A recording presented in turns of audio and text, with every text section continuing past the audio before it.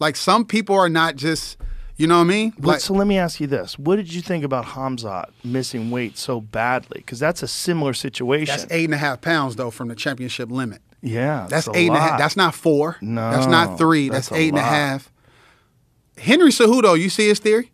What is He it? said that he feel like he training too much. That's why he's having a hard time with the weight cut. Huh. He feel like he's trained, and that's his reputation.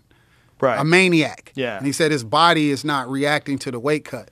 So I don't know. Well, it's also he's coming in way too heavy. He's trying to, drain himself of 20, 30 pounds. Well, that's what his coach said, that he felt like he didn't cut weight the right way.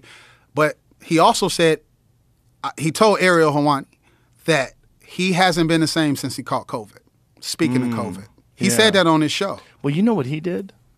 He kept training. That's why he wasn't the same since he got COVID. He kept training while he had COVID, and he was hospitalized twice.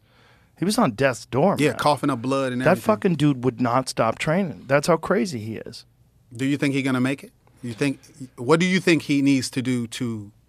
I think he should get with a legitimate weight cut specialist. Like, I don't know who he had with him, but he needs someone who's with him in camp 24/7. Someone who's with him through the entire process. Someone who makes sure that before he even enters camp that he's close. I mean, it's not like the guy gets fat, but, he's draining himself. I think there should be more weight classes. Not only that, I think they should eliminate weight cutting.